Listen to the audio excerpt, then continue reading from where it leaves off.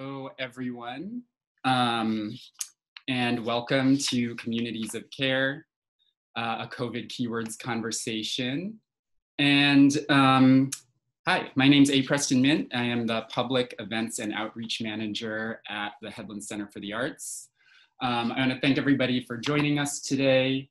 I'm speaking to you from my home in Oakland, California, on the ancestral lands of the Ohlone. We'll be talking about legacies and action and remembrance a lot today. So wherever you might happen to be, just take the time to think about the actions and movements that brought you there and how we might use today's conversation to honor that work and how our own work could help us to restore balance to the land and the people around us going forward.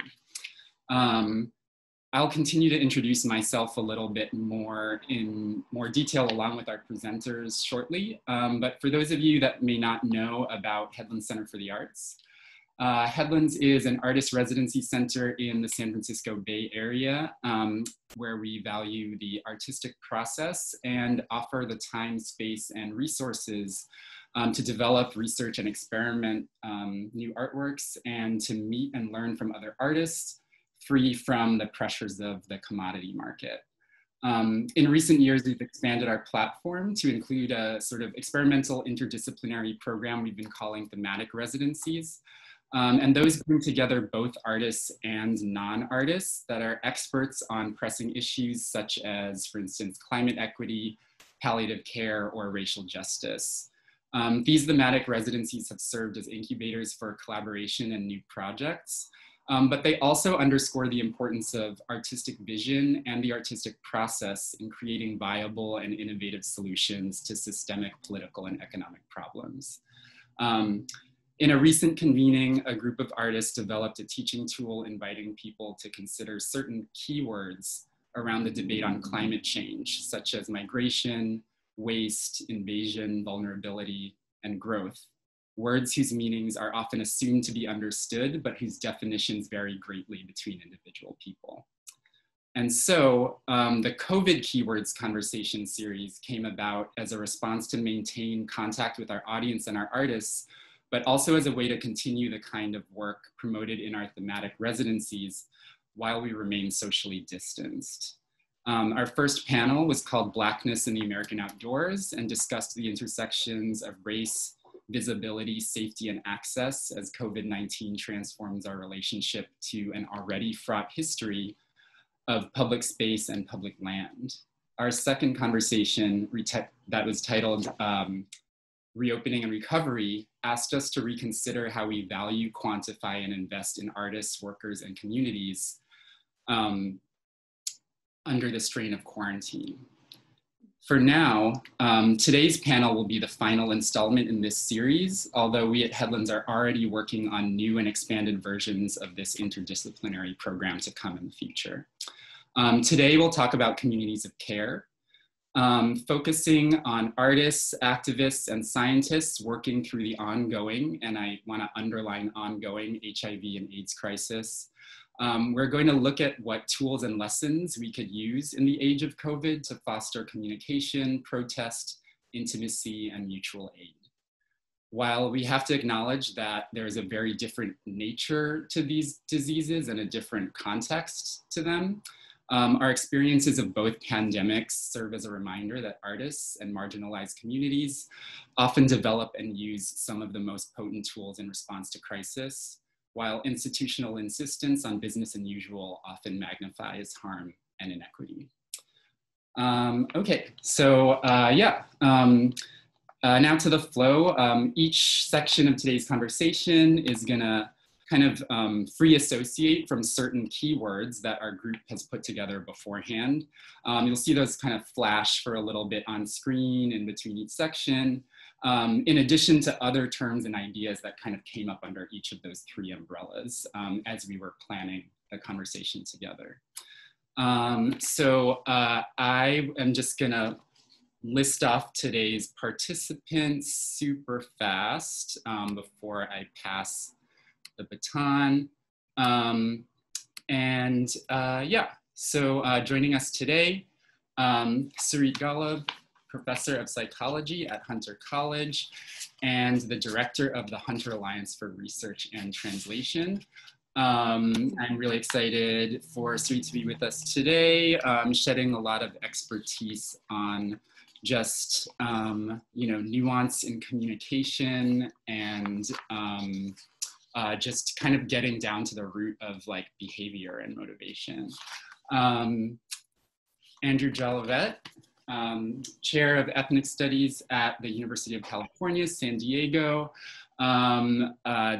There's so much on here, or so much that isn't on here, but I'll let him get into that. But just a lot of work in community advocacy, prolific writer, author, but maybe most pertinent today's conversation, the title Indian Blood, HIV, and Colonial Trauma in San Francisco's Two-Spirit Community.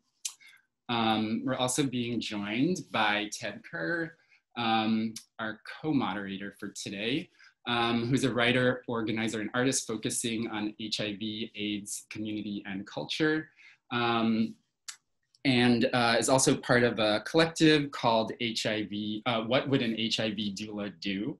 Their website is down there, hivdoula.org. I definitely suggest that you go check that out. There's a lot of writing and just a lot of like practical how-to on, how to just take care of each other. So definitely check that out. We're also joined by Nishi Parkinson, a motivational speaker, facilitator, activist. The list goes on, but also the Positive Women's Action Network state lead for Missouri. And then, oh yeah, that's me. I am A. Preston Mint. Again, I'm a visual artist, and I am also the public programs and outreach manager at Headland Center for the Arts. Yeah, I will pass things on to Ted to make some opening remarks to frame our conversation. I'm really excited for this opportunity to collaborate with Ted again. We met both as participants in the Art AIDS America exhibition, which kind of went around the country, but we were both involved in the Chicago edition. Yeah, that show is kind of all about legacies and networks, and actually sort of there's a reparative element to it as well, kind of following a lot of critique from different segments of like the HIV positive community about how to sort of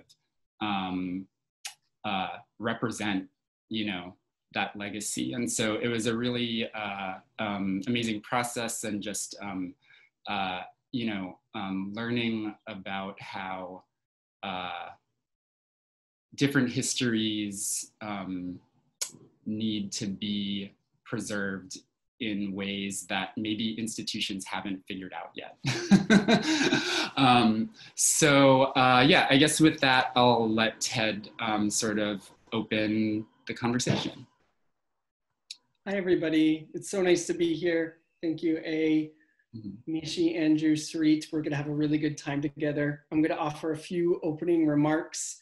And if I think back, A, to how we met and the conditions that we met, I think so much has changed since then, and having artists and caring people like yourself in positions that you're in ensures that we are doing the right things so institutions can be collecting history as we're living it. So I'm really honored to be a part of this. It is being recorded, so that's even more exciting. So maybe I'm speaking to you from the past and the future, so hello. My name is Ted Kerr. I'm zooming in from Brooklyn, New York. I'm from Edmonton, Alberta. But like I said, I'm in Brooklyn, New York, which, as you may know, is Lenape land. And as A invited you to, I reiterate, please consider the land and the history beneath your feet and how that relates to who and how we are today. For those of you who are joining us primarily by listening, I'll give you a little description of myself. I'm a 40-year-old white dude wearing a ball cap with a red neckerchief and a black t-shirt. And I'm wearing pants, but you don't need to know the color. With that said, it's my honor to welcome you to Headland's event, COVID Keywords, Communities of Care. This is the third event in the series that A mentioned that fosters conversation among a diversity of people, asking them to tap into our creativity and this current moment. As I see it, the goal of today is not resolution. It is not keyword definition. I think the goal today is conversation, and to inspire further conversation with the hopes that it will lead to action in your everyday lives and maybe even larger action that we take collectively. Today's guests, Nishi, Andrew, Sarit, and I, along with A, will consider 3 keywords that we kind of selected together: identity, behavior, infrastructure. Threading throughout these discussions will be our personal and professional experiences with HIV, COVID, and care. There's a lot to say about identity, behavior, and infrastructure when you think about HIV and COVID in relationship to care. If you think about the responses that we've been taking, whether it was 40 years ago or last week. After we travel through these words, we will open up the discussion to include you. So please use the question function on Zoom to share a query or a comment. We actually deeply look forward to that engagement. Today, my job is to co-moderate. I will keep the conversation going, knowing that it will not be hard with this panel. We'll each introduce themselves in a minute.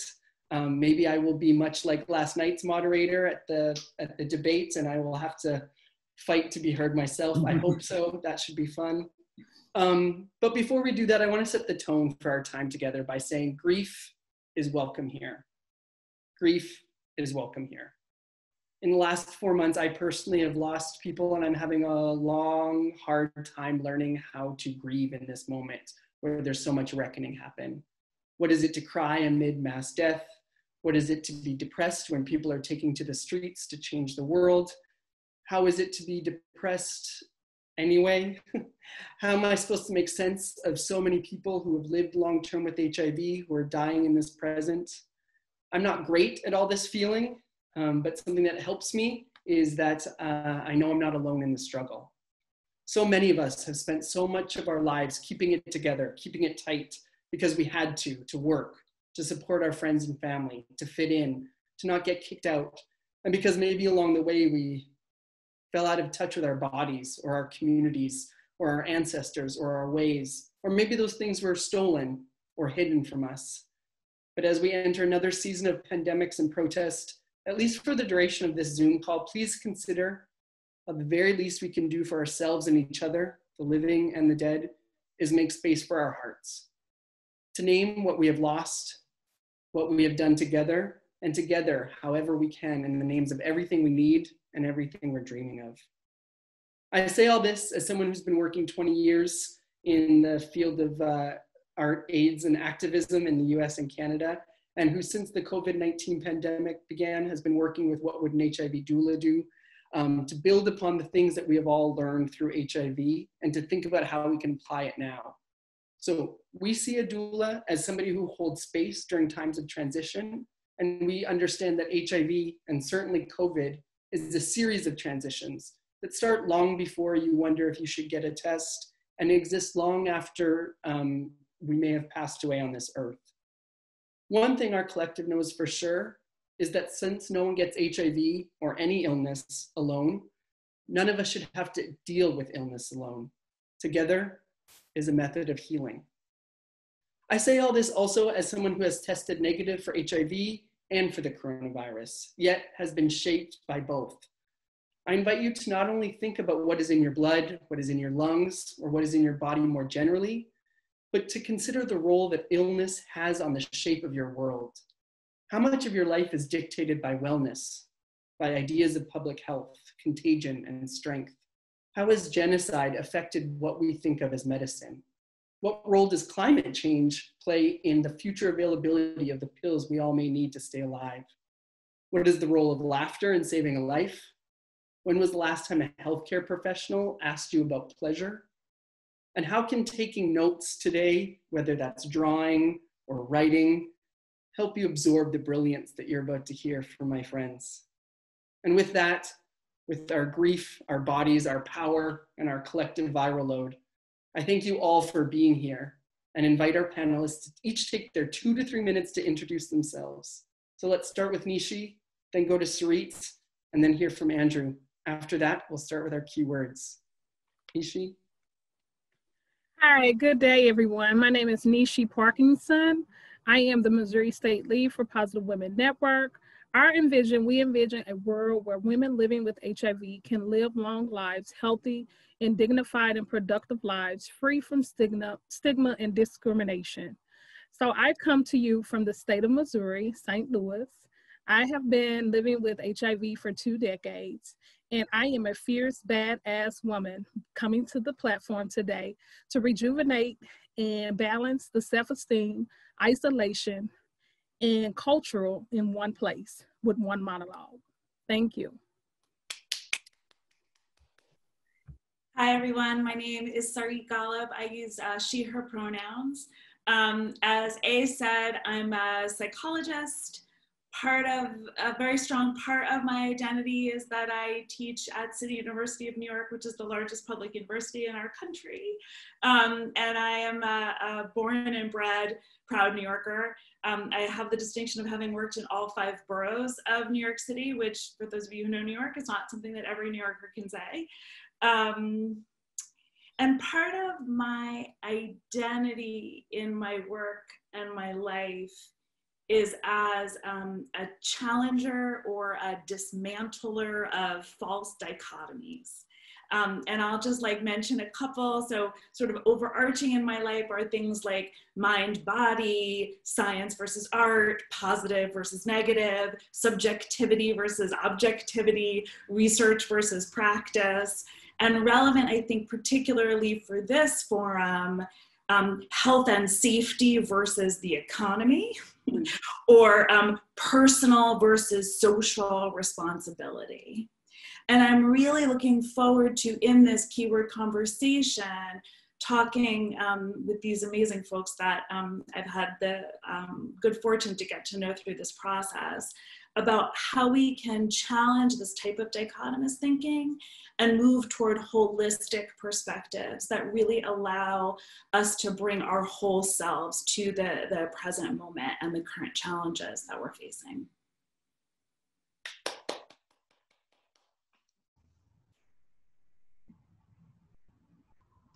COVID-19, AKA coronavirus 2. Infection, no cure, weaponized, anti-Black, mask off. But who wears the mask? Not Black boys, not Black trans women, not Brianna, not Ahmaud, not George, not Harlem, nor Hunters Point, nor Ninth Ward. Pandemic. But what about Henrietta Lacks? What about Tuskegee? What about running face sickness, smallpox? But what about our grandmothers? Where were the masks hidden inside diseased slave ships upon dead bodies? Don't touch me, don't touch that. You'll get it. They spread it. I wanted to share just the beginning part of this poem. I won't read the whole thing because we're just doing introductions, but just to contextualize, first of all, Yitol Wihokisak Kuz, greetings, good day, relatives. I greet you in the Ishak language of my ancestors.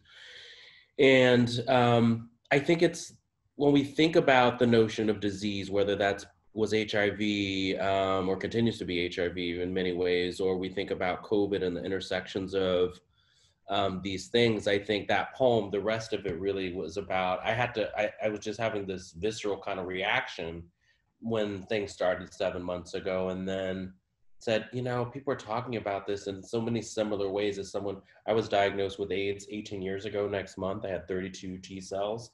Just got my labs back 2 days ago, 1180. So we're right at that 1200 mark. So it's been a journey. And for me, I think COVID is another extension of this notion of deserving, you know, responsibility, what one should be doing, when we really need to be thinking about where did these conditions exist in the first place, just like smallpox or, you know, things that happen to folks like Henrietta Lacks, or the forced sterilization of Black and Indigenous women.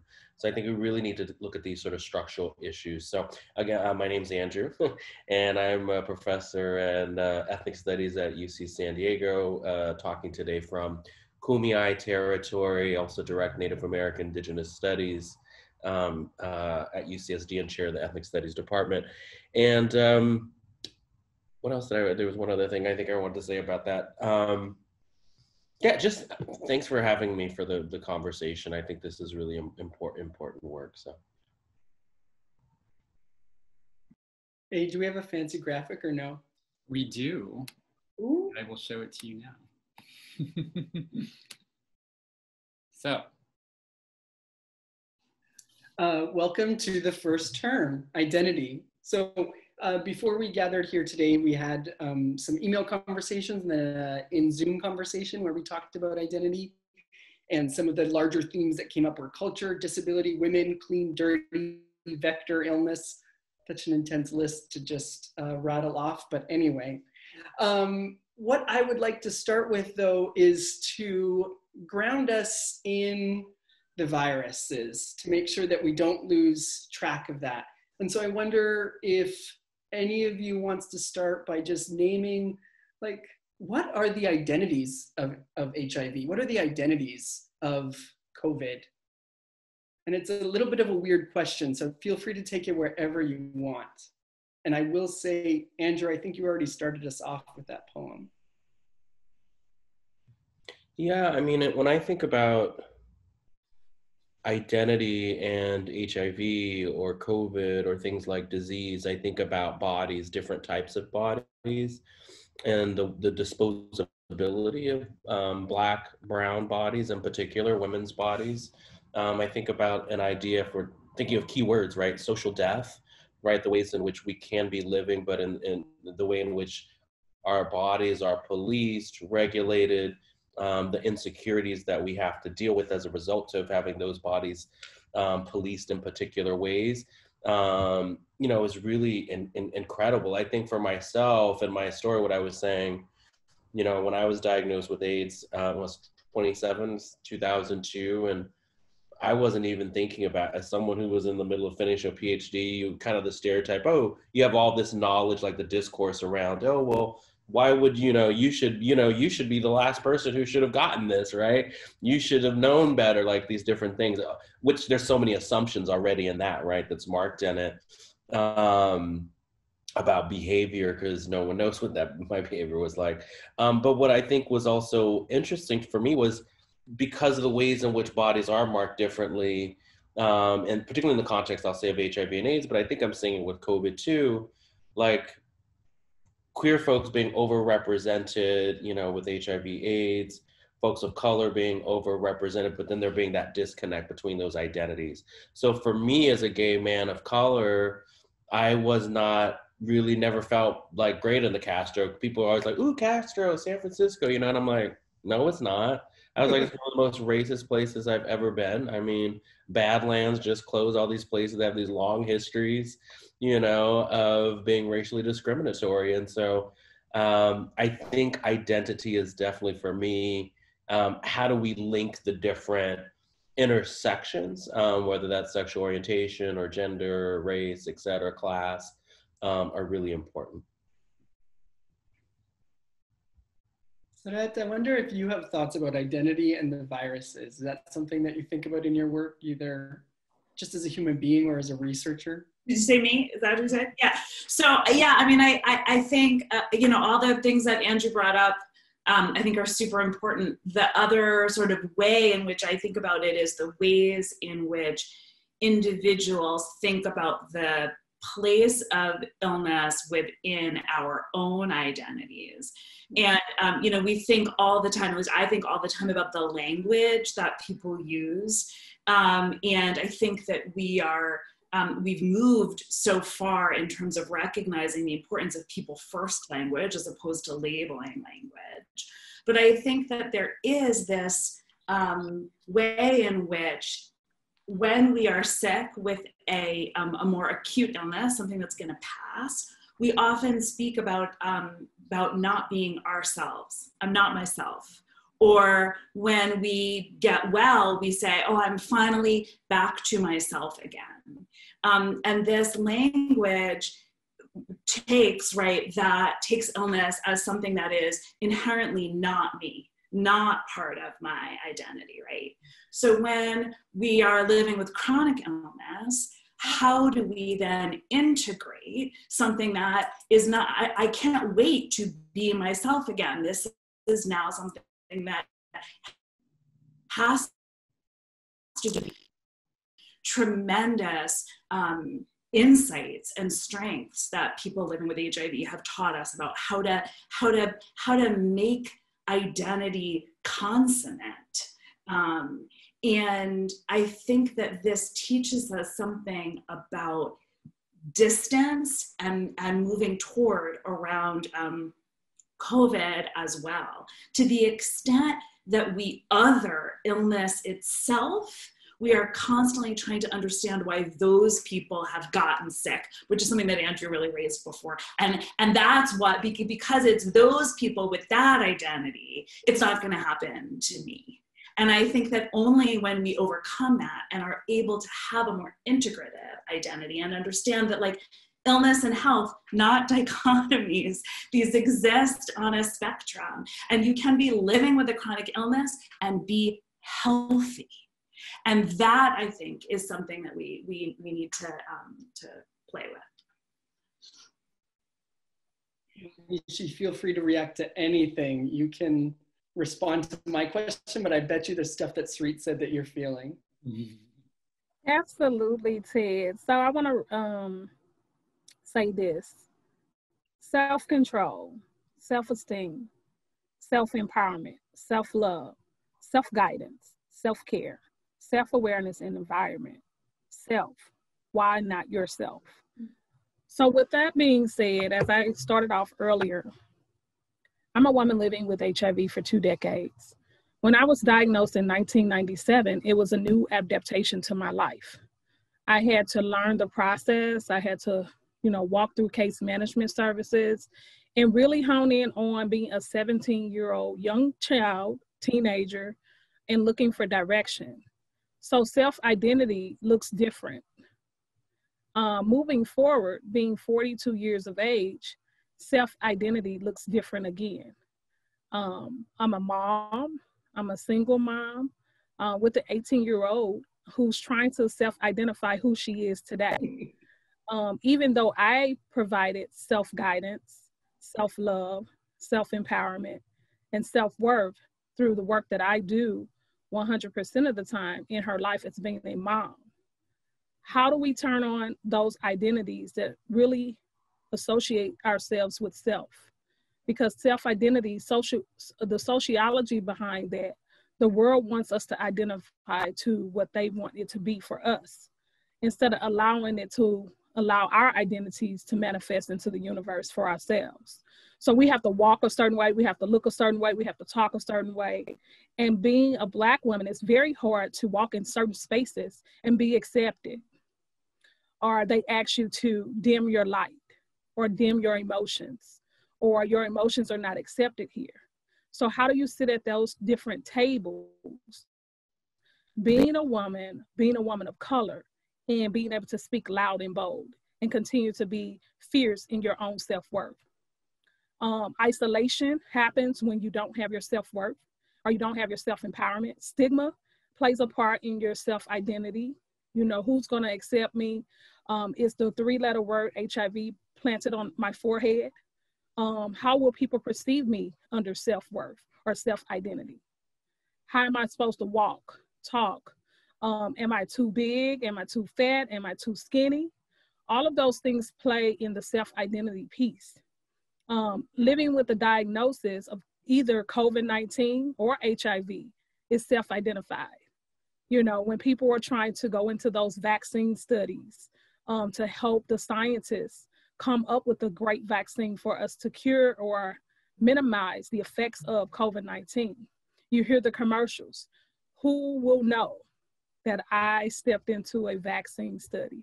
Will my name be used in the commercial, or demographics be used? All of those millions and millions of questions are asked about self-identity. Thank you.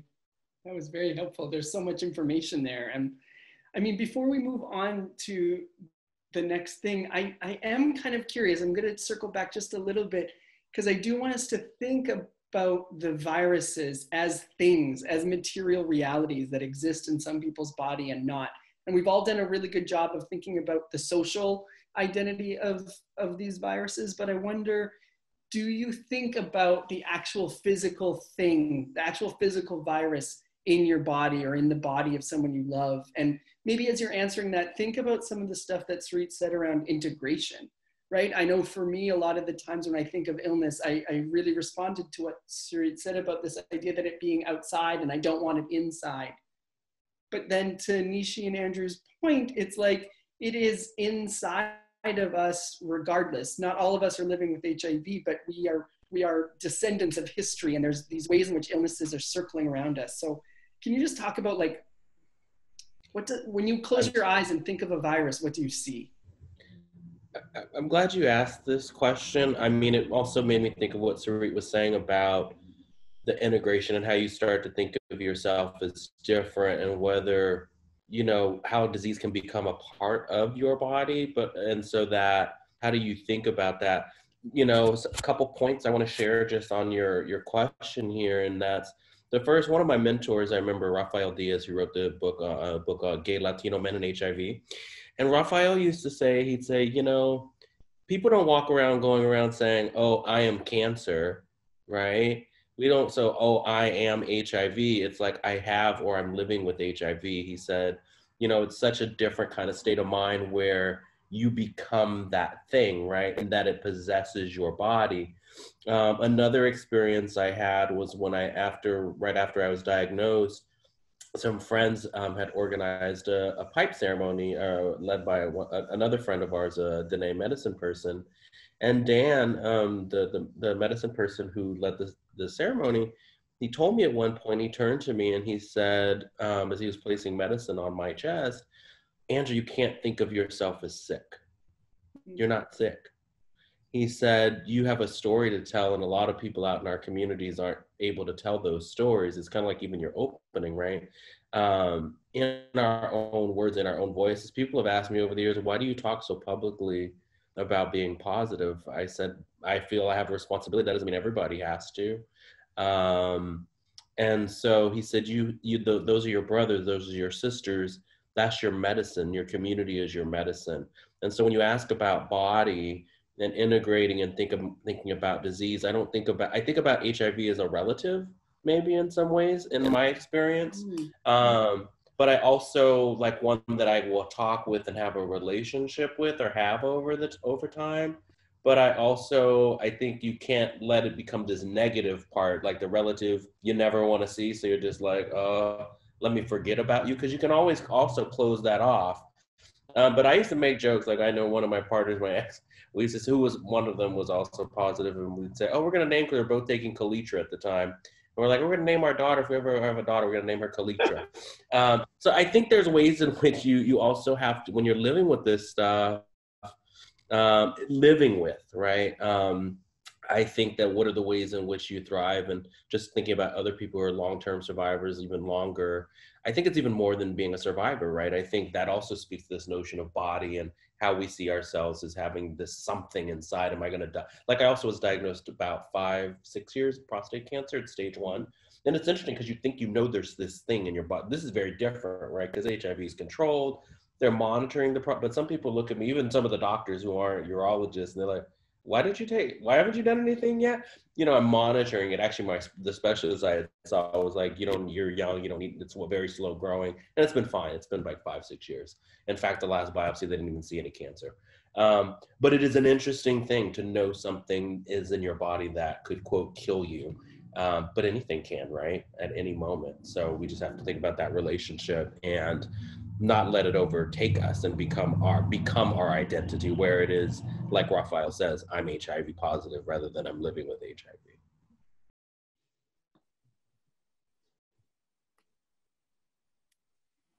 So I want to touch base on this. Words matter, right? Choose them carefully. Words have power. We need to talk about HIV, but we need to do it in a way that protects and respects the humanity and dignity of people living with HIV. Language that implies judgment and shameful fuels stigma, which kills people, put them in isolation, and keep the epidemic alive. Replacing those words of like HIV infected and saying persons living with HIV matters. HIV/AIDS patients living with HIV, infected or infected. I'd rather for you to say diagnosed with HIV, contracted HIV, acquired HIV, or transmit HIV. I'm not a person that died of AIDS. Died of AIDS-related complications. That's a more effective word or wording to use. Words matter. No, I do not have full-blown AIDS. I'm a person living with HIV. I'm a person that died from AIDS-related complications. This is not a medical condition. Use age or 3 stages or the 3rd stage of HIV. Risky or unprotected sex. I would prefer you to do and be specific and say condomless sex. I love all of this. This is amazing. I want to go back to something that the language that Andrew used as a relative and contrast it with the language that we hear all the time, both for HIV and for COVID, around like invader. There's like all of this like militaristic language. And I think that that is part of this. I mean, if you are fighting against something, it can't be a relative. Well, for some of us it can, but you know what I mean? Like, and so I think that that's, and what that made me think, and this connects to what Nishi was saying before, the contrast between identity as something that we claim versus identity that is placed upon us by others. And Nishi, before I heard you talk about those two different experiences, the experience of, okay, this, I'm gonna claim this, these aspects of my identity for myself, as opposed to the ways in which other people might see me, label me, place these words upon me. And I think that, and for some reason, and maybe you guys can explain this to me, I wrote down while both of you were talking, too much. This is something that I'm called often. Too much. And I could you just tone it down a little bit? And I wonder whether there's a way in which these identities, or the true and full claiming of these identities, or breaking down dichotomies, for example, between sort of like science and art, or like virus and identity, is part of what it means to be too much. And does that resonate with people at all? I think you all should answer that question. And basically, you've also gotten us into behavior, this idea of too much as a behavior. So yeah, now I'm stepping back and saying, Nishi and Andrew, you have the best question ever, the too much question. Too much question, right? Don't let anyone dim your light, because being too much could risk someone else's life. You need to be too much. You need to be at the table. You need to provide the guidance, because knowledge is power. Education reduces discrimination. It reduces the behavior inflicted on people with trauma, right?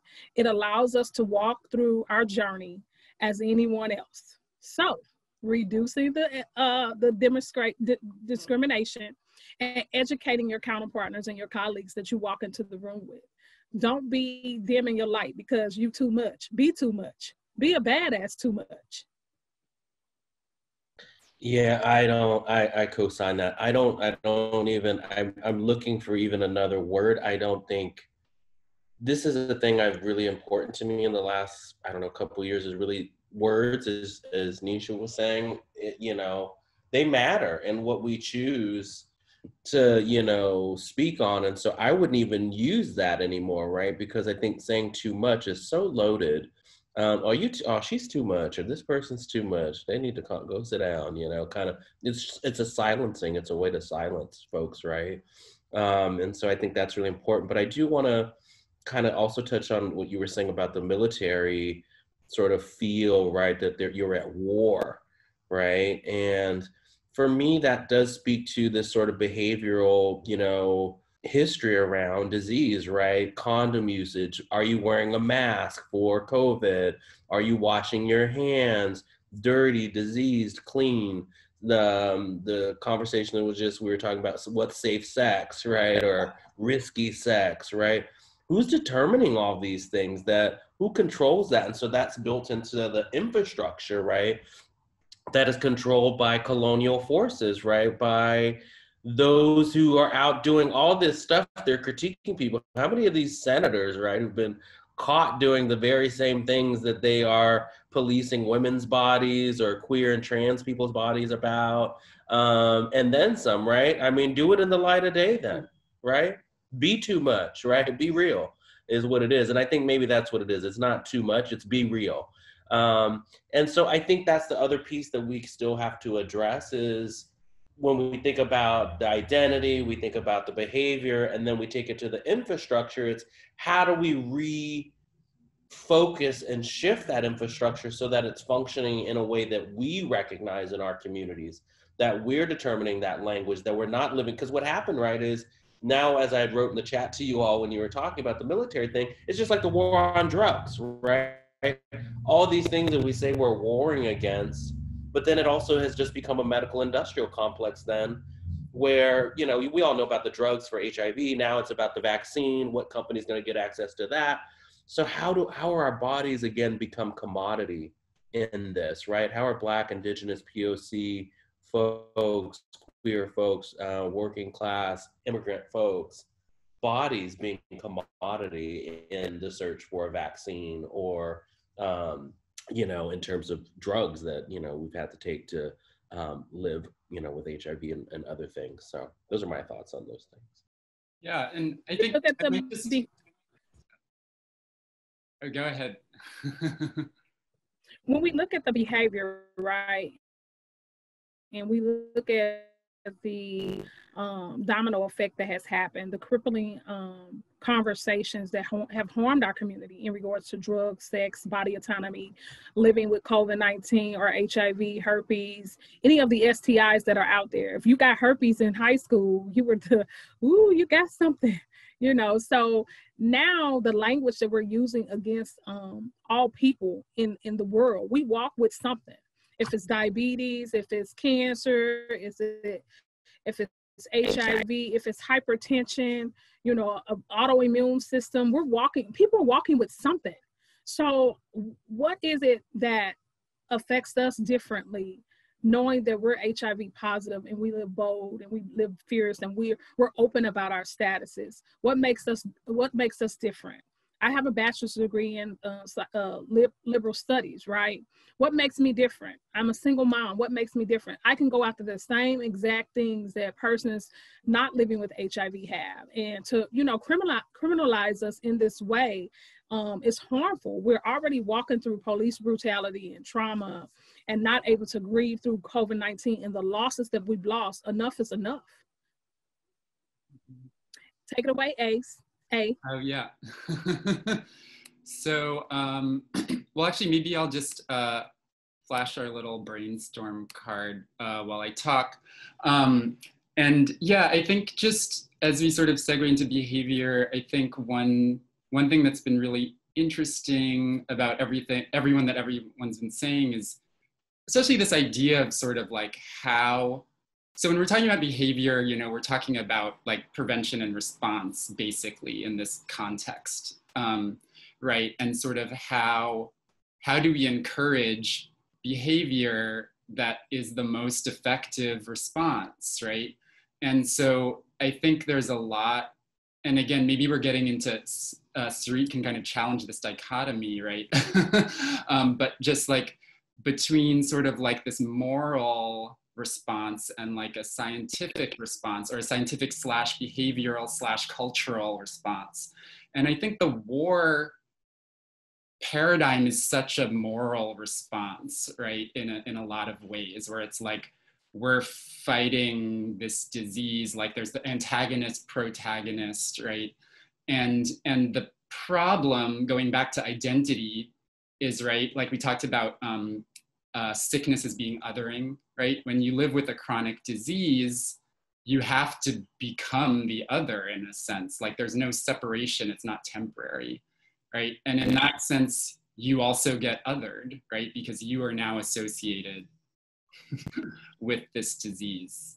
And so, you know, when we use these sort of antagonistic terms, right, it oversimplifies things, and we start looking at like these other sort of unproductive dichotomies, like, you know, like saying this is safe, that's unsafe, you're being safe, this group is unsafe, that, you know, and we're not actually looking at sort of a complex set of behaviors and interactions that have different degrees, right? You know, like I think we can say all sorts of science for all sorts of things say like we should be washing our hands more, right? Like, you know, like that is like, you know, a behavioral response that I think, you know, a lot of, you know, like we can kind of talk about, right? On the other hand, it doesn't get into, say, because of people's identities, like who has access to clean water to wash their hands with, right? And I think it also,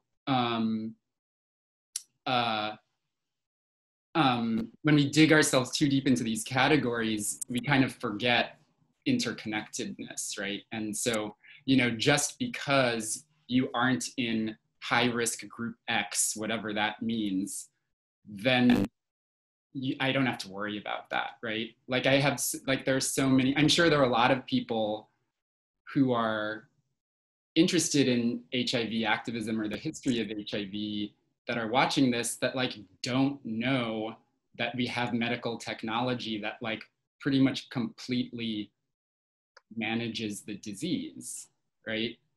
Like, and so, and you know, and it's because they either themselves have self-selected out of the group that would receive that information, or because the medical industry does not think that they need to hear that information, and so they're not being targeted, right? So yeah, I guess I just sort of did like a big splurge of thoughts and feelings, but you know, maybe we can kind of talk about how identity and behavior sort of coalesce in that way. I don't know. So I want to like, I mean, so many things that you said, I feel like generated stuff in my head. I think it's really important to name the fact that a lot of public health advice, or I don't know what the right word is actually an agent of social control. And that it is, I mean, even just like, and I'll just give you an example, the difference between the phrase that you used, which is, we should all be washing our hands more, versus we need to make it as easy as possible for people to wash their hands. And that, like that, right? Which like, and that, all of the ways in which, and I mean, this goes like, this gets to the infrastructure, which is like the way that Andrew was like, there is no difference between identity, behavior, and infrastructure. Because like, in order to create behavior, we have to create infrastructure. However, if we are using this type of behavior as a form of social control, then we place all of that on the individual in the absence of infrastructure. And I think it is so super important to keep that in mind. And that happened so much with HIV. Condomless sex is an amazing thing.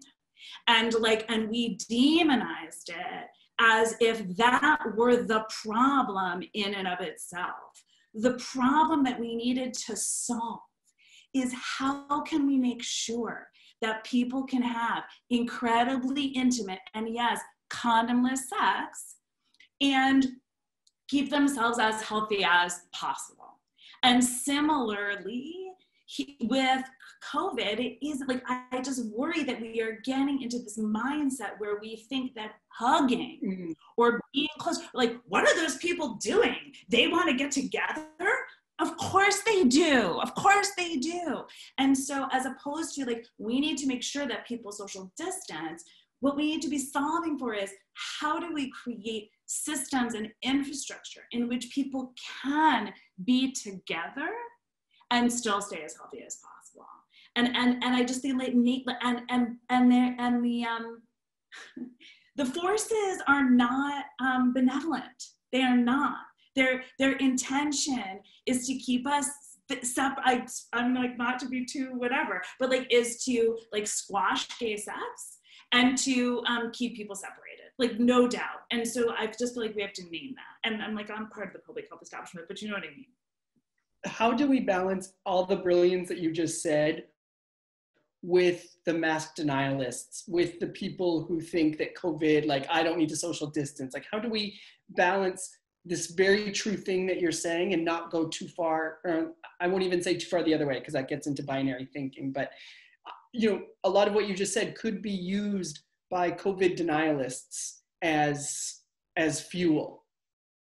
So I don't think so, because the goal there, right? The goal is not about, is about a different type of social control. It's about my ability to exert my will and my control over you, which is a different type of advice and behavior. I don't know, I've been talking too much, I'll shut up. But I don't know what other folks. I think with the social control, right? They don't want to own it. They don't want to have accountability for it. They want to block it out. It doesn't affect me. It doesn't affect me. I live in rural Missouri, right? So we live on the outskirts of St. Louis. And, you know, the big gripe around sports, our area of Arnold, Missouri, our teenagers at the high school are able to do contact sport. So do we mask on or mask off? Do we social distance in the bleachers, or do we have social control with check-in? Do we do the temperature, the proper hand washing before entering, you know, establishments and things of that nature? Do we know about the long wait times or reduce the wait times, or setting the tables 6 feet apart? Do we have that social control? Do we really want to own that social control? Because we're going to miss $1 or a cent or a penny or 50 million or trillions of bucks. So it's all controlled by the monopoly of marketing, right? We lose because of social control, because they feel like social control has fell out the bottom, is at the bottom, it's not there, I'm missing something. The advice to anyone is to protect yourself. Protecting yourself with HIV transmission, reducing the risk, getting on PrEP is a possibility. Reducing the risk of COVID-19 is proper hand washing, staying home when you're sick, doing the norm, the things that your mother and father told you to do when you were little kids. So what's the difference of the social control? Yeah, I think there's a real difference. I mean, going back again to Raphael, one of the things I know we used to talk about, and I kind of looked at in the HIV book too, is it's really about how do you help folks to enact their own safer sex intentions if it's HIV. So I think what Sarit's getting at here, right, is totally different, right? It's actually about encouraging folks to take social responsibility in their own terms, ways, and, you know, giving folks maybe the information, but also not creating these campaigns where it becomes you're a bad person, right? If you don't do this, if you don't do that. Because I was feeling, even I'll say that about COVID as it first started, right? The sort of shaming that people were doing. This is before I would say it was really early still, but look at all those people going out to the club and, you know, all these different things. And I was like, God, this sounds like HIV, you know, this kind of, you know, it's your fault because you went here. I mean, I don't think they're going because they want to get it, right? But they're like, well, you knew what the risks were, right? When you went out there, just like, oh, you knew there was a possibility if you slept with those people and didn't use a condom. So I think there is something there, but there's also that something different about these patterns. And I think all of it comes down to the intentionality there, right? It's not just about some freedom, right? Which I think a lot of people who are sort of the anti-non-believer folks are saying, this is against my freedoms, this is the worst thing since slavery, all these weird, odd, you know, sort of things you're hearing people saying about quote unquote civil liberties.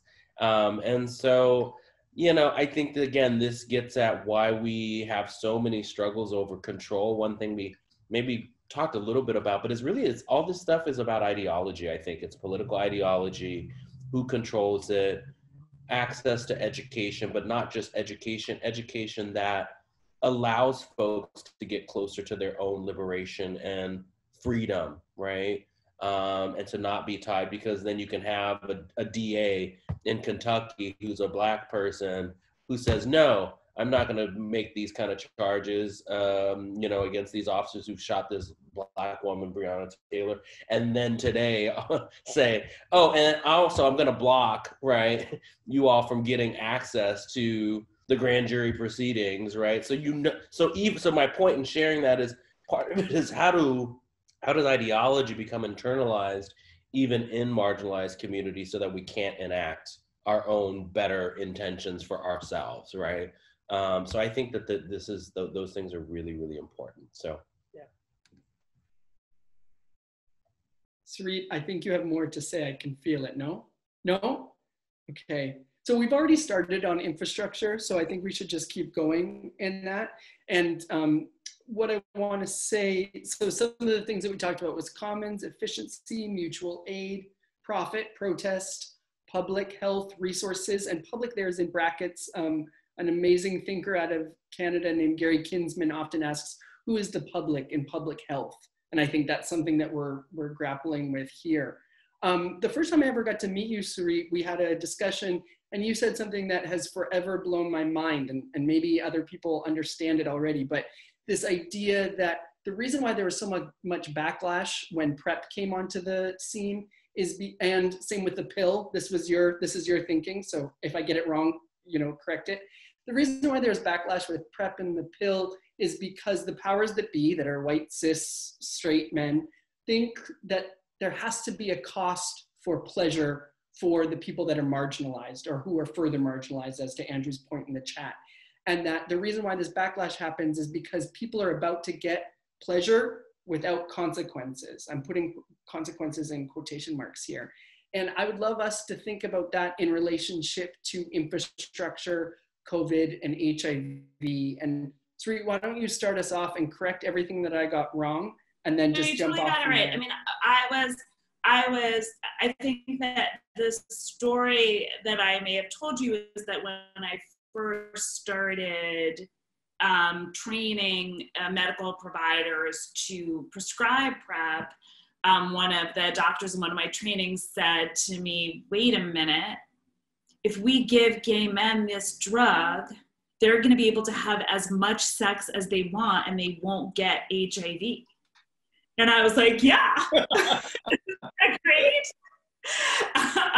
But there was this definite, and the other thing that I think is important to sort of raise up here is, you know, the ways in which the HIV movement, if we could call it a movement, and the LGBTQ liberation movement, if we can call it a movement, have intertwined themselves in ways that have left Black and brown and trans siblings behind.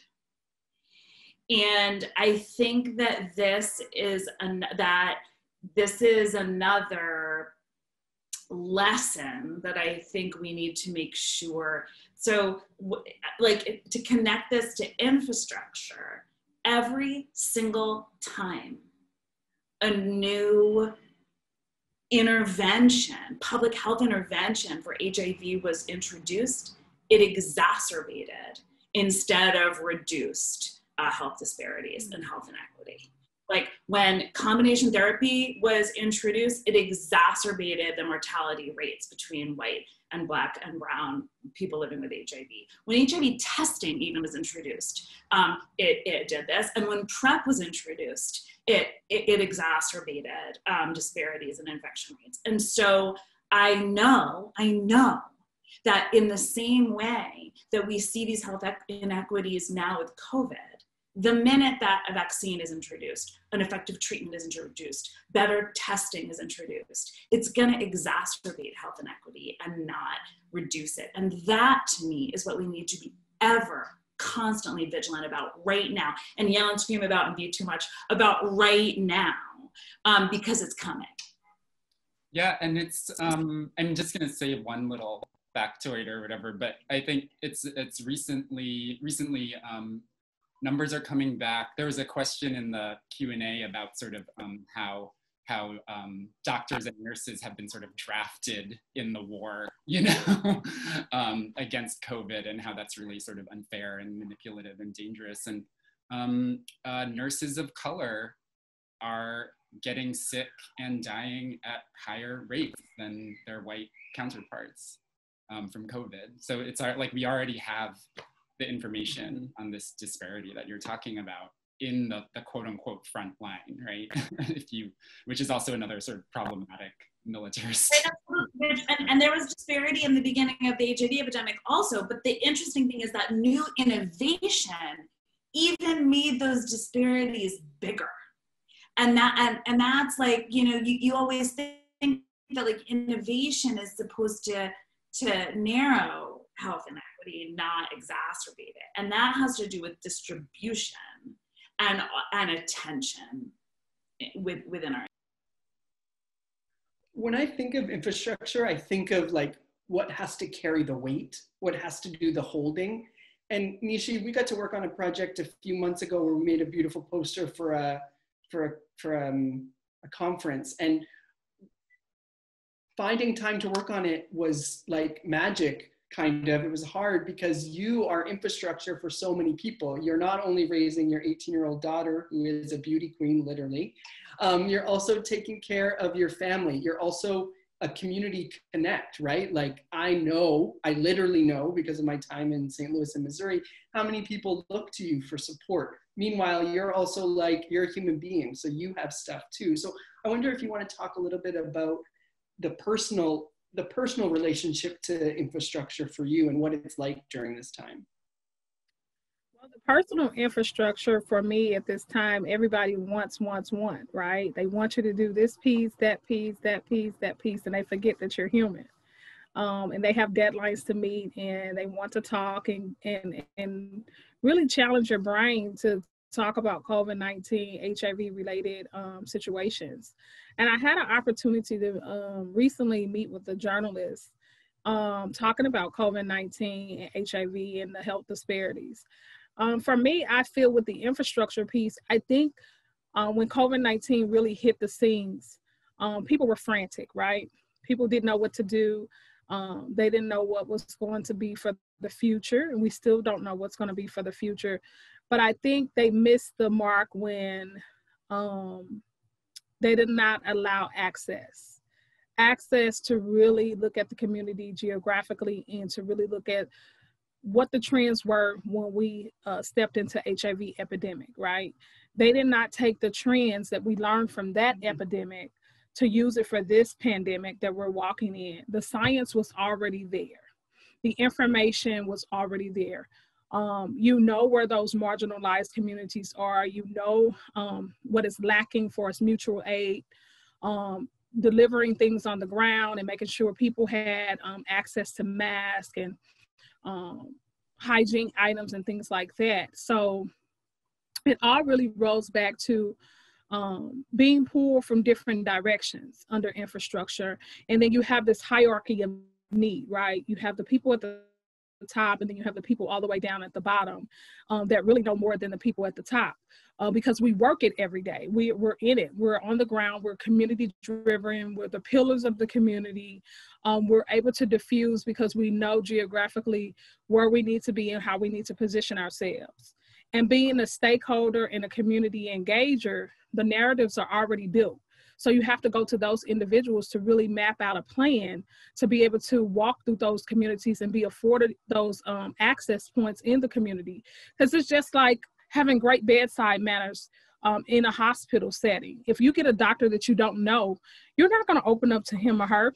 where's your primary care physician? So you have to use that as an analogy when you want to get into connections and being able to be the fuel for that infrastructure, to use it to the best of your ability, to be able to know that this is a public health crisis, right?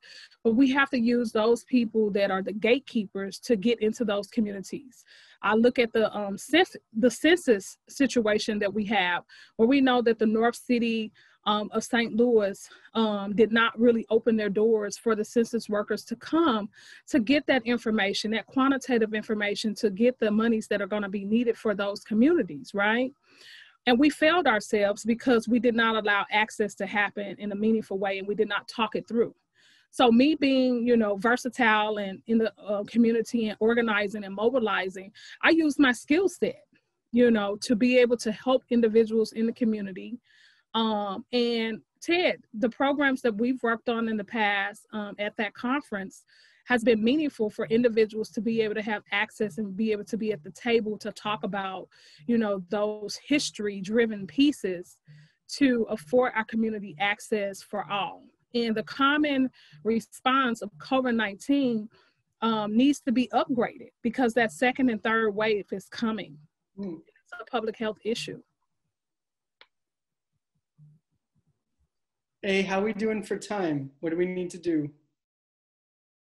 We're doing okay for time. We should sort of start wrapping, but not really like wrapping, you know, like cadence out. Okay. Although we do have a question that actually does have to do with infrastructure.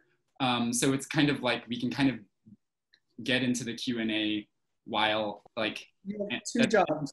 Yeah, not treat it as a separate thing. You have to tell us the question and you have to introduce us to your cat. Oh, okay, yeah. So first the cat, this is Kitchen. She's amazing, she's 15, hi. She's welcome on all of my Zoom calls. And the question, it kind of dovetails into something I've been thinking about too. It's from an anonymous person, but I guess I also want to take the time to say if anyone else has a question, now's the time to start getting that flowing. So feel free to type that in the Q&A box, which is at the bottom of your Zoom interface. Yeah, so this person is saying, re-infrastructure, curious to hear thoughts on self-care versus communal wellness. Why is self-care prized and valued, whereas taking care of others and having a shared responsibility for the wellness of others is undervalued or ignored? And I kind of want to piggyback on this with two things. One, I bet Sarit has something to say about a dichotomy between self-care and community care. And second of all, I was sort of thinking, you know, we were kind of talking about, and Ted, you were saying this too, it's like, you know, we're not necessarily advocating this at all, but there's a way people could like misconstrue some of what we're saying to be about like, oh yeah, you know, like no one needs to wear a mask, people can do whatever they want, you know, and I'm just sort of thinking about sort of empathy and like infrastructures that encourage empathy versus say competition or othering. And how that affects our response, right? So like a person who isn't wearing a mask isn't necessarily practicing what I would call self-care, depending on what they're doing, right? Like if they're trying to access intimacy, then maybe, right? But if they are saying like, oh, I don't care about what's happening and I don't care about you, then it's not, right? So like the action is not, you know, the same action means different things in different contexts. And I'm sort of wondering how we're in this place where it is so scary and to sort of be vulnerable and like communicate about illness and status, whatever that is, you know, like sickness, like, you know, like how it's such a scary thing for us to talk about, you know, like our physical condition as a precursor to intimacy. And I think, Sri, that goes back to what you were saying about the doctors being all freaked out that people would be able to have unprotected sex without consequence, right? There's a lot of sort of like shame in that. And then also there's this other piece where it's like, I think because, and we even saw it with the response to COVID, where individual states literally had to compete for resources, right? To like buy the PPE, to like get it shipped to their hospitals, right?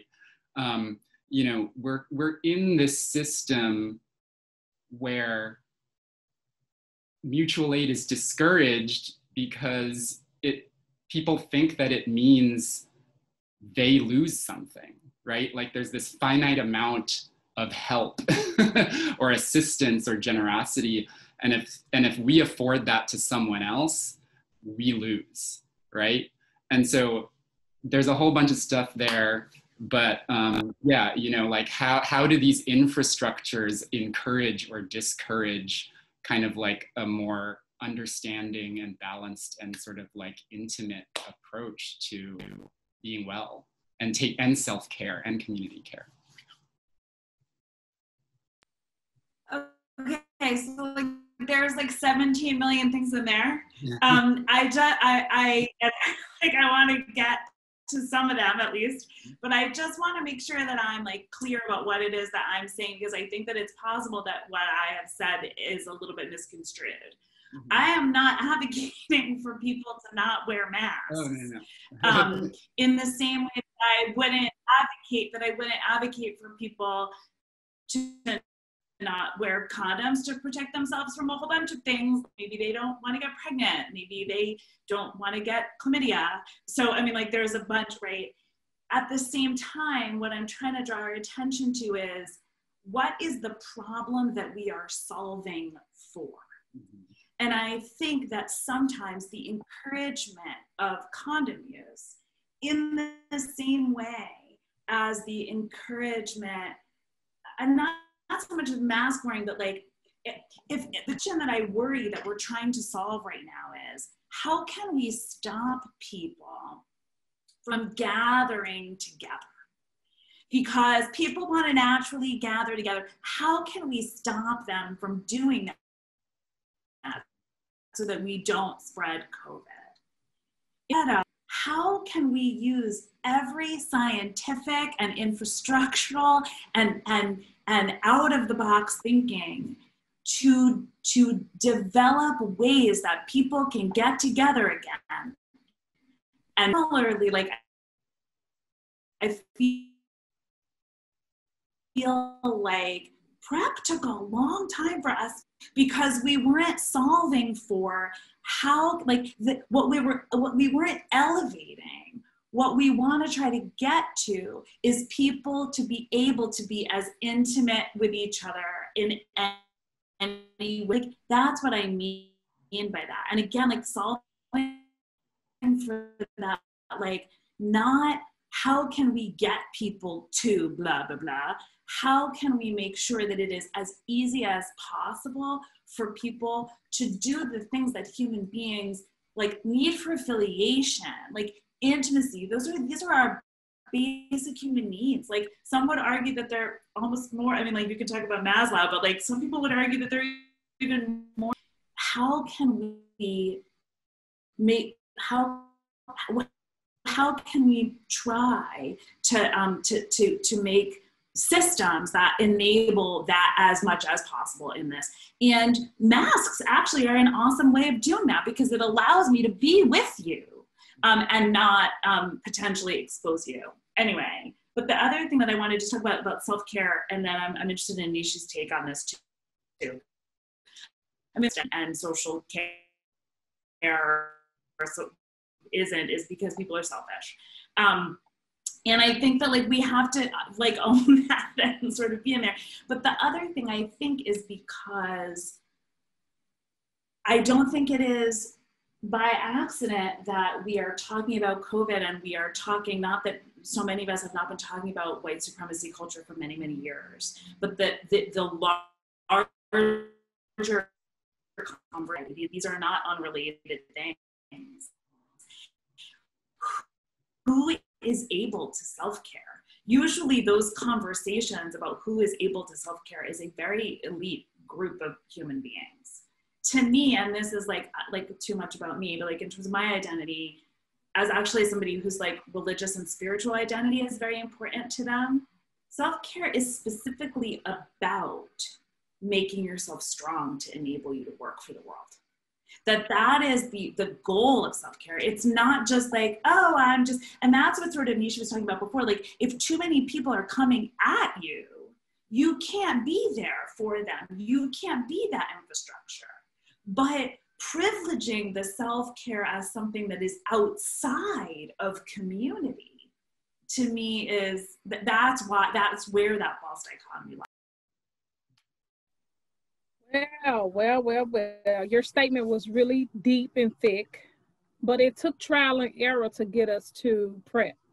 It took trial and error to get us to HIV medications, ARVs. It took us steps to get there. It took us science. It took us mobilizing for U equals U. Prevention Access.org paved the way. Bruce Richmond paved the way, but it didn't happen overnight, right? The infrastructures had to kind of be put in place strategically, and education, encouraging understanding, having dialogue, all of that mattered in those infrastructure pieces, and the correct messaging. You know, you have to make sure that you have that correct messaging to reduce stigma, to reduce isolation. You're coming into these new communities, these new indigenous populations, marginalized communities, and you can't shame, blame, and throw fault and guilt on them. And you can't criminalize them in a way that will ultimately feel like they're defeated, right? We have to make sure that we say it plain, we come for our acts, and we get in and we get out. But we have to do that over a period of time to prove ourselves. So provability is acceptance, it's accountability. It's like a plan, do, study, act, a PDSA cycle to improve the quality of care of people's lives. COVID-19 is a PDSA cycle. Looking at the trends over a period of time, looking at the marginalized communities over a period of time, and we know that Blacks were affected. We know that 89.5% of our population was Blacks. And we failed our community as individuals because they did not want to listen to the experts that have been in this over decades and doing the work. Our infrastructures that we're doing now, having this dialogue to educate people, to deepen their horizons, to deepen their knowledge base for reasonings. You know, because people are looking for questions to be answered effectively from an expert or a subject matter stance, and keeping that gatekeeper mentality to overall, to mobilize, to make change. You know, that viral load suppression that we so long for people living with HIV, to make sure that their viral loads were suppressed over a period of time for 6 months or greater, to prove that U equal U is really what it is, and it's really working. And to get their partners on PrEP as quickly as possible, but also educating and encouraging. And the facts that we have, they matter, you know, it matters. And being a part of the process. A lot of times our community-based organizations don't want to be a part of the process. And, you know, it took a long time for individuals who wanted to talk about sex and sexual health to even get into the schools. You know, and especially when you have a son or a daughter that may come to you and say, Mom, I like girls. You have a mother or father that's going to throw that child out to the street. And one of the community-based organizations have to make sure this young woman is able to be afforded restyling. That mother or father comes from a certain era, is not equipped with the education of the mobilization of the new millennials, the next generation or the new generation of young people who are out there trying to make lives for themselves and hone in on their self-identity. Because we can't dehumanize them because this is what he or she has outed and came out of the closet to be. You know, they want to be their own selves, you know, their own identity. They don't want to fake it till they make it. because you know what, that isolation will kill that individual quicker than being who they are, that trueness. And, you know, for me, I walk in my transparency, no matter who or what thinks of me. I'm walking through my transparency and my truth, because you know what, ultimately, like Andrew said, it's going to help someone being bold, being fierce, being a badass, mobilizing in your community. They're tired of seeing your face. They're going to see my face again. But you know what? I build relationships in that matter, no matter what.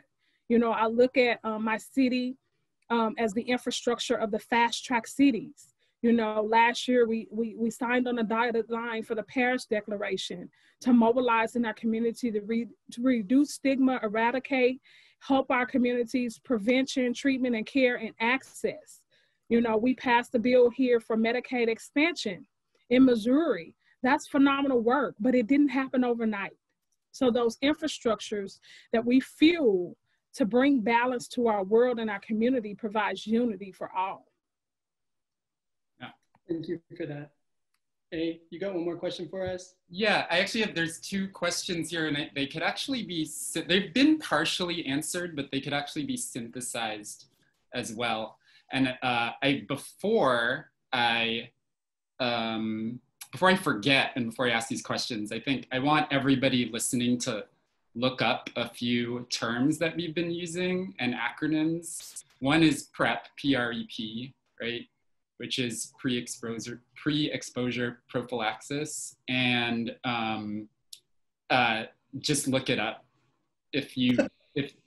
That's all I'm gonna, you know, just you like everybody on the planet needs to know what this is, and it's kind of, I continually find it shocking that so many people don't. But I think again with what we were saying about identity, it goes really far to show as to like who people with information think need to hear it, and what kind of, and I guess in terms of people without information, how they seek and acquire it, right? According to their identity. Also look up U equals U. It means undetectable equals untransmissible. There are a lot of stories in the news about like a miracle patient that like gets cured of HIV maybe every 5 years or so, and you find out that it's because they were going under some almost deadly cancer treatment that like no one should have to go through, that just happened to kill off HIV as well, right? But U equals U is a real thing that happens all the time, which is when you reach an untransmittable or undetectable viral load, HIV then also becomes untransmittable. You won't get it from that person, like you will not. So look up U equals U. And also look up, yeah. Hey, this is Nisha. I just want to pause for a moment of silence for Tim Brown. He has been our expert. He has been a world-renowned person, human being that passed away at 3 o'clock yesterday due to underlying health conditions associated with leukemia. And he was the Berlin patient that was cured of HIV for the bone marrow transplant. So I do want to just pause for a moment of silence for him.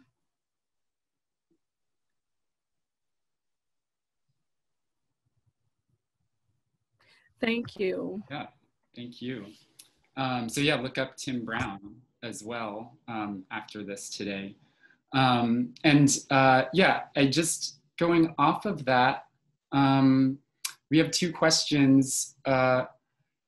One person is asking sort of about, they just have a question about the use of condom use being analogous to masks in terms of HIV prevention and COVID prevention.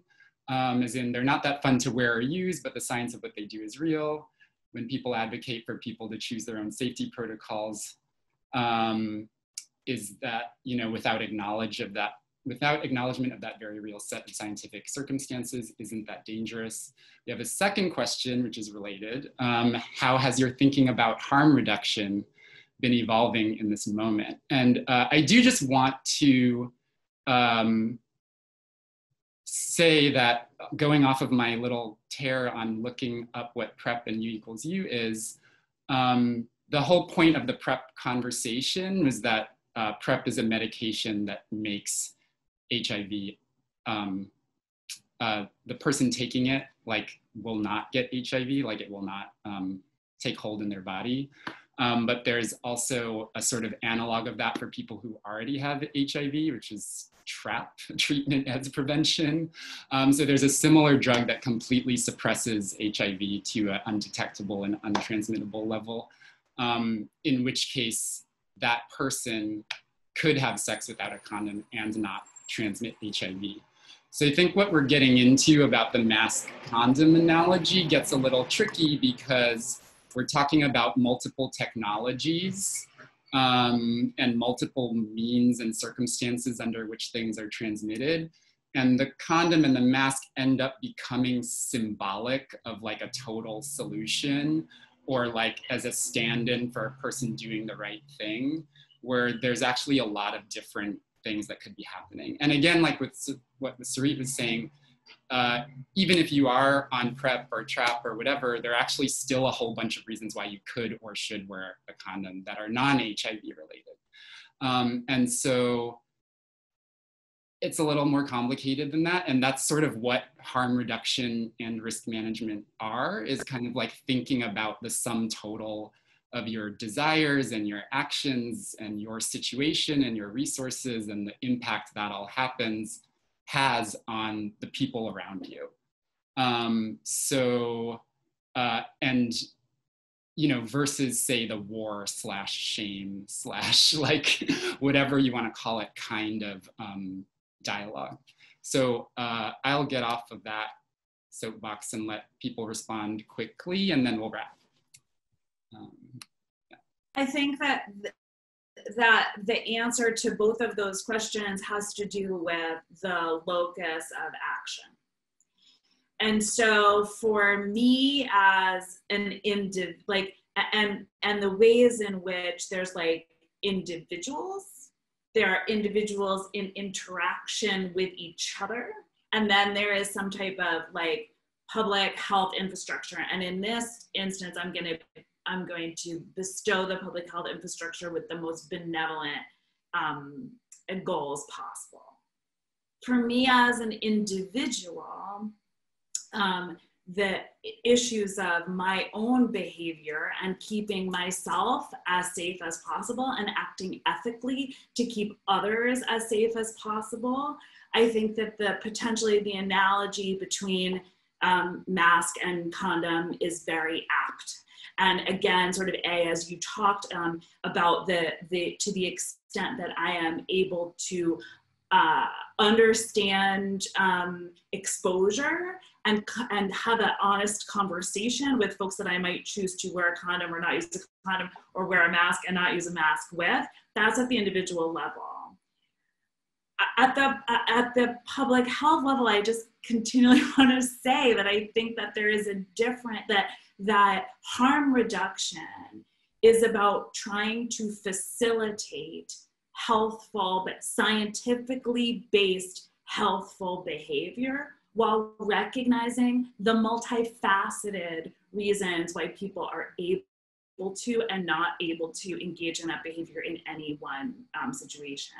And I think that the problem is when the individual and the like societal or the public health become imbued in some type of social person who is telling other people what to do. And I think that is potentially what, I think that's where the sort of shame and social control comes in, that same question of like, why can't you just? Why can't you just? And I think it's sort of like understanding, because there's a million, like that's not the question, why can't you just? The question is, how can I help you? What would make it easier for you to? And that's the harm reduction question, which is not to say harm reduction is like, it's like we still want people to brush their teeth. We want people to floss. We want people to exercise. We want people to sleep well, right? But like, but what we need to banish, like, why can't you just? It's hard to come behind that one. Girl, you worked it. But I ditto everything that Sarit said because it goes back to those bedside manners. When you come into my room, I'm here for a procedure, and you see someone sitting kind of corner of me. Do you ask the question, is it okay for the person to be in the room? Or do you go say, we have a 42-year-old young lady, she's HIV positive, she has 2 breasts, and not think about the other person sitting in the room? So with that being said, you have to caution the language. Language matters, especially when people are coming to access care. I want to feel like a human being, not an object. I want to feel like a human being, not an object. So when I step into the space to receive any type of services, I have to always make sure that I identify who I am by first name. I am Nishi Parkinson today. That's what matters for me.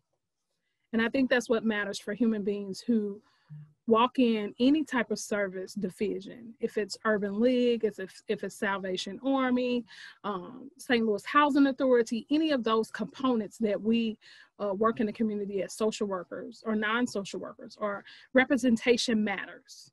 It matters more to the person on the other side of the desk than the delivery. Because if a woman comes in as a trans woman, but on her ID it says Mark, but you see with your eye, your vision, your lenses, that she is a Marquita, then you need to address her as Marquita versus Mark, or ask her what her preferred pronouns are. How may I address you today? And build that relationship, because you're gonna see Marquita again and again and again.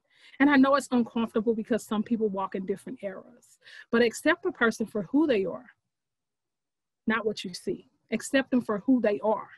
Because when you see their appearance, you see their heart from the inside out. And in closing, I want to just say thank you. But I want to read something to the audience today that really spoke to me. I had an opportunity to be a part of a Write, Speak, and Release initiative. And we talked about unity. Unity is a language that comes from unite. Being a unit equals equation of the world. Unity is divided by race, social determinant, feelings, and creed. Unity can be amplified in colors to capture strength from trauma. When unity is broken, it's hard to believe unity and unite cultures together. Let's unite. Thank you. Unity is amplified in color. I like that. Yeah, I guess, yeah, I want to thank everybody for participating. Thank you, Sri. Thank you, Nishi. Thank you, Ted. Thanks to Andrew. I forgot to mention Andrew had to cut out for like an urgent meeting in the middle. So for the audience, that's where he went. But sends his regards. Definitely catch up with him through his work. He has a lot of books out, so go read them. Yeah, I'm gonna, before we go, I'll flash another little card at the end if anyone is interested in donating to Headlands for further programming, or if you just liked what you saw today, and our website and all of that. And headlands.org/support. But most of all, yeah, I just want to thank everyone here in the audience for participating. Yeah, I don't know, Ted, did you want to close with anything, or? Yeah, maybe just a brief word that kind of responds to the harm reduction and the question about condoms and masks. I hope that today's conversation showed the kind of warmth and power that comes by putting things in conversation together. We don't need to compare them or contrast them. They don't need to be metaphors or analogies. They can just be beautiful whole things on their own. And I'm really grateful for spending time with all of you today. I learned a lot. I have to change my mind about a few things, which is really exciting. And I love changing my mind in public. That's what we need to do. And I just want to say thank you, A and Headlands. You know, art, often people think that art is a way to find answers, but I think art is also a way to find the questions. And I'm really grateful for you for making that space for us today. So thank you. Of course. It's been a pleasure. And yeah, I guess that's it. I'll see you all soon, hopefully. Bye, Nishi. I hope I get to. Bye. Thanks everyone who joined us today. Bye for now. Thank you all.